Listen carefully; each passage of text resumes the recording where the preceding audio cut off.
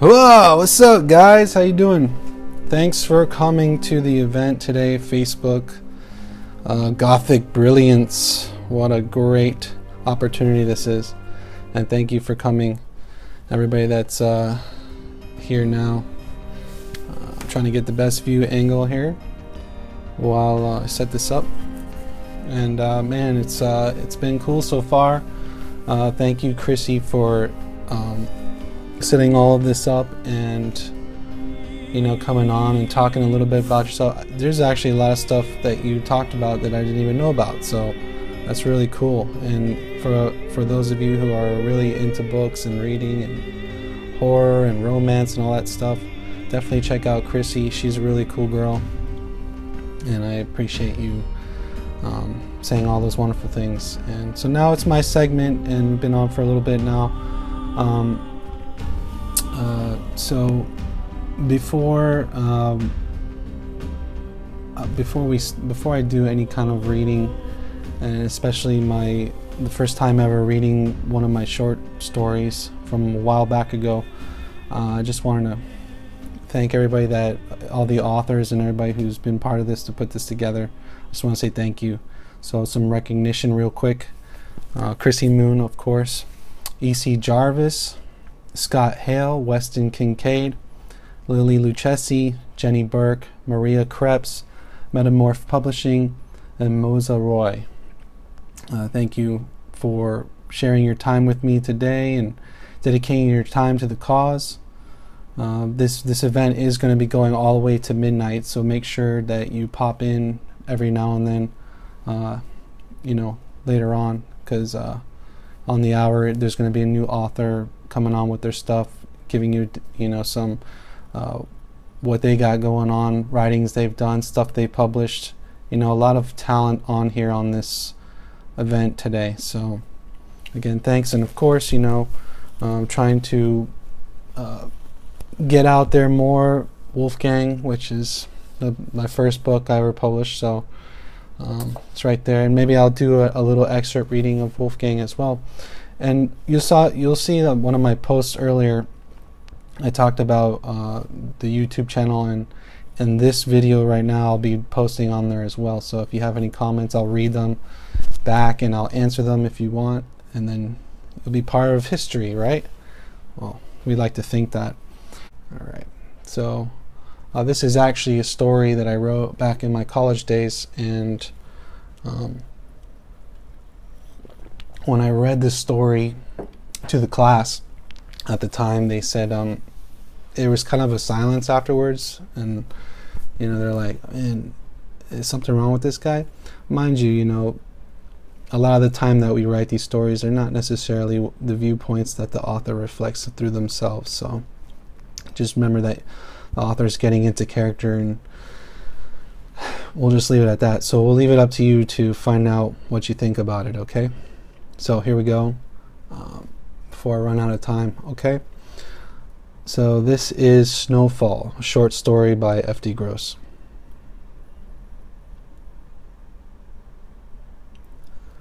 The snow falls today much like it has for the past few months. It is a beautiful day, full of endless white. I see the kids outside playing in the 3-foot banks of snow, throwing snowballs at each other, dodging behind snowmen. I watch them through the kitchen window full of jealousy. I wish I was out there, feeling the biting cold, the wetness of a snowball as it impacts my face. But I can't. I'm confined to the house, destined to carry this baby radio, listening to the horrid beep that sounds every few seconds. Beep, beep, beep. My mother is away at work, just like every day, so I have to stay inside. It is I who tends to my dying grandmother. This morning, I asked my mother if she could hire someone instead, so I could go build my snowman. She said no, and that we are family, and families take care of one another. The steady beeps bring me back to the present. I hold the intercom up to my ear. There it is, the rasping of my grandmother, the heart monitor in the background, the sound of life clinging onto what little substance it has left. If I had friends, I would make them listen to it and be entertained by their reactions. I fantasize about what it would be like to have friends again, to talk and laugh and play and throw snowballs. So enticing. But now, it is time to check on grandmother. The stairwell to her room is cold. My hand touches the rail as I ascend the steps. It too is cold. My body shivers, but not from physical elements around me. I shiver with anticipation. I feel the door handle within my grasp. It stings my hand as I turn the knob. Metal holds the cold so well. It reminds me of me, numb to all things, immune to all things. I enter the room and, like always, the stale air overwhelms me. The living dead resides here. I look at my grandmother laying there helpless, useless. Tubes travel from so many orifices of her body. I lose track of them all. She's staring off into another dimension. The way her glazed eyes reflect what I see as a plea for salvation. But what about my salvation? I say out loud to her. Nothing. No response. I nod my head in understanding. Slowly, I make my way over to the life support machines. Oxygen, fluids, bladder, stool. Yes, all lights are green. The machine says she's alive, but I know the truth. I look out the bedroom window. Icicles hang from the top of the awning, sharp and cold. I wonder how much weight it would take before they break from their frozen foundations.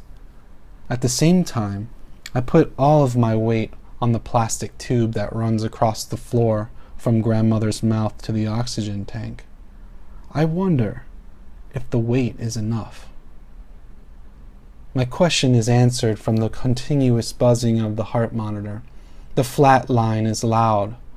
How different it sounds compared to the relentless 3-second chirps.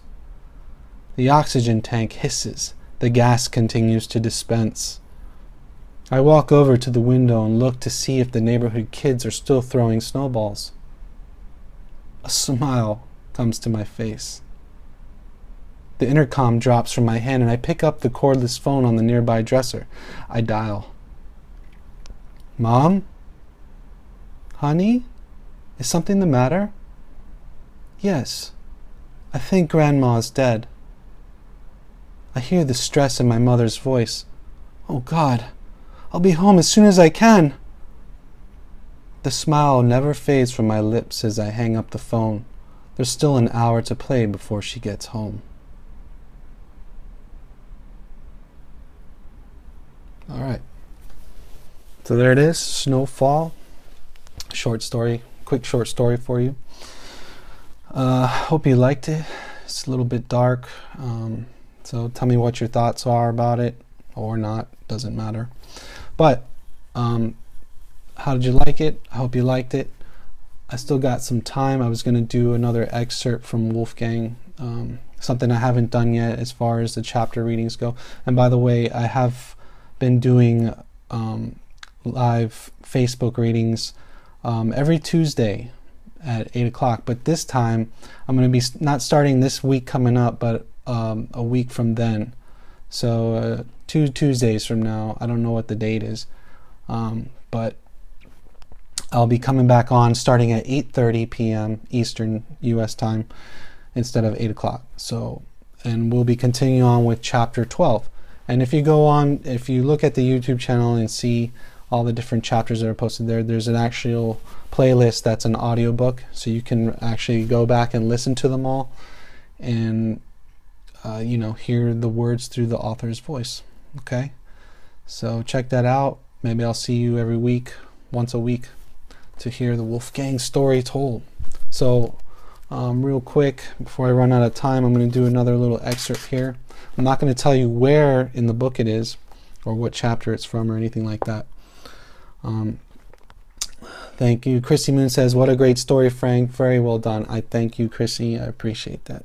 And my brother Mike Peters on there, he says he misses me. He always says he misses me. So I miss you too, brother. All right. So here we go. A little excerpt, tidbit from the Wolfgang novel. So check it out right here, right now.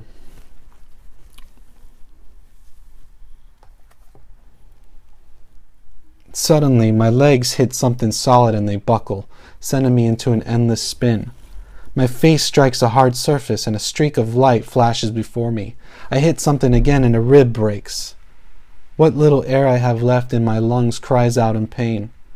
Eventually, my tumble into darkness comes to a rough stop. My hands break through pieces of wood and my knees scrape against an uneven floor. Coughing and choking, I can barely breathe. Not like the ice-cold river from before, but from the condensed dust swarming around my face. It lingers like a cloud full of plague with nowhere to dissipate. I feel the particles tickling the bronchi in my lung. I cough again and again. Nothing but pitch black. My body is bruised and sore, but I feel everything in it is in working order. With no possible way of creating light, I am as good as dead. I sit in silence, listening to the last of the catacomb floor falling around me. Rocks echo off one another, sand sliding along stone. Dirt hits me in the face. As I move, rubble falls off me as if I was buried alive. My lungs wheeze with each breath. Everything is cold and grainy in my hands until I come across what feels like a skull. I run my fingers along the teeth and realize some of them are sharp and pointed. Tossing it aside, I crawl through the darkness, directionless, passing what I think is a narrow opening. All of the debris around me is stacked precariously. I know the wrong kind of movement could set off an avalanche, burying me alive. I hold my breath and slide on my side like a worm, wincing at the pressure on my rib. I pull myself through the small hole and my breathing becomes easier. I hear rocks grinding together and I know I have to keep moving. Something groans and a thunderous boom follows, shaking the small hole I just came through. My hand shovels through loose stone, using more muscle than intended. Loose rock tumbles down, entrapping my arm. Jarring pain shoots the course of my ribs. My teeth clench, but I let no sound escape my lips. The thundering settles behind me, and all goes quiet. The sound of moaning breaks through the dull silence. It reminds me of the aqueducts when I first entered the bowels of the ruins. I hear not one, but many, and the noise becomes louder and louder. How fitting all this is, trapped among the dead like a piece of meat. There is a flickering light in the distance, not yellow and orange like flames of fire, but white. Hope ignites my veins. Diana, I call out, reaching with my free hand, realizing what I've just done. My voice echoes off the rocks like a man fallen down a well. The undead moans intensify. I pull at my arms to break free, but it is stuck fast. Come on, I say to myself, pushing rocks aside and kicking with my leg. Suddenly the light comes to me, as if listening to my thoughts, swirling before my face, allowing me to see better. I keep pulling. Inches from my face, the head of a lecher snaps its mouth at me, teeth rubbing together, sinewy tendons exposed. It cannot move any other part of its body. Worms wiggle from its hollow nose and its film-covered eyes roll around without purpose. It makes hissing sounds with its mouth. I strain my neck to look. Ahead of me. There are more of them, trapped and stuck like this, buried under rubble, their bodies arrested. They see me and moan uncontrollably. I have been buried alive. So, there we go. A little excerpt taste of Wolfgang. I hope you liked it. And now back to the postings on Facebook. And this will be the end of my Facebook live feed. So, thank you again for coming. Check me out every Tuesday at 8:30 p.m. Eastern Time I'll be doing new chapters, live readings. You can interact, say hi, tell me where you're from. And before we go, if you have a chance, post on there now where you're from, what part of the world you're chiming in from, okay? So again, thank you to all the authors who have come on here, which is Chrissy, and then all the ones that are yet to come. I believe E.C. Jarvis is next, followed by Scott, and so on and so on. The list is on the page. You'll be able to see who's up next.